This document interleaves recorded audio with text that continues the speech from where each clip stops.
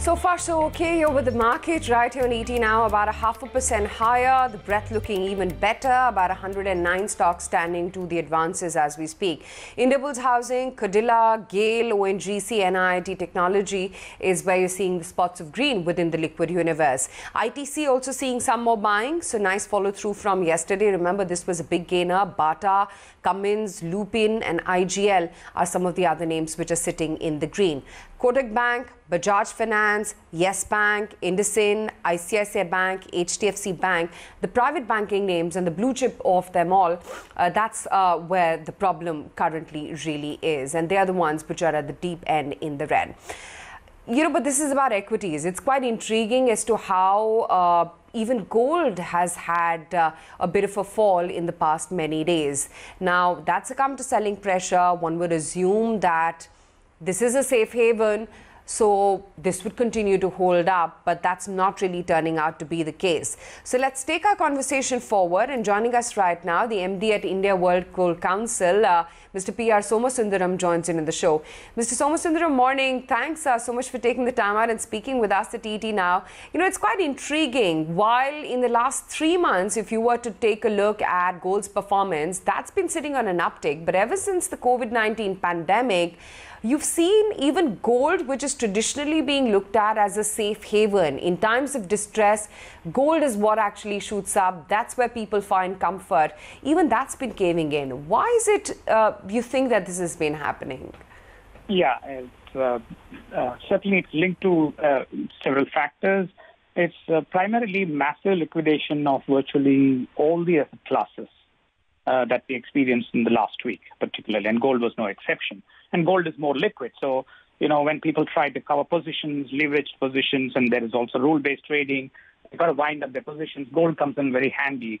So that is one of the reasons. We have seen this happen even historically, these kind of pullbacks. So the correlation generally between stocks and gold turns negative as stock prices tumble. However, there seems to be an exception when there is disorderly selling. We have seen this in the past. So one of the reasons, as I said, is it's massive liquidation of all asset classes, and it's a temporary phenomenon.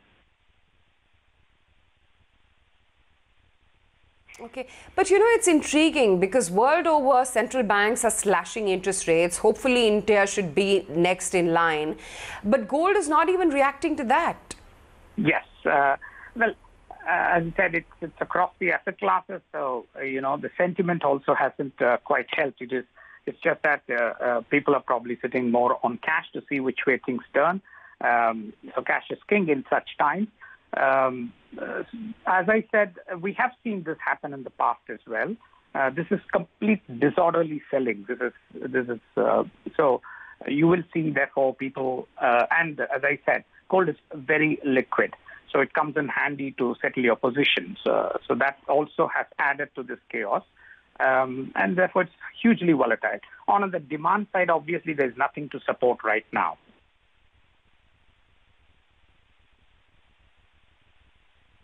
Where could gold prices go from here? Where is it that you see them actually normalize? Well, as you can see, there is again going to be a huge support of all the currencies. There will be initial QEs that have already been announced. We should see how they play out. So certainly this looks good for gold long term. It should just, if you have more currencies floating around, it will be good. But I just have to say, equities have come down so much, particularly in India now. Certainly, gold will have a good run next 2-3 years, absolutely sure. But it is also possible that because of the low prices of many of the equities, they may also offer a very attractive return for the next 3 years. So gold is going to have a competition here. It's not just because gold prices are going to go up; they will be good. So far, gold is the best performing asset class. It will have a good run next couple of years because of the additional QEs that's being announced. But because equities have fallen so low, they will offer a huge, they will also become very attractive when things come to normal.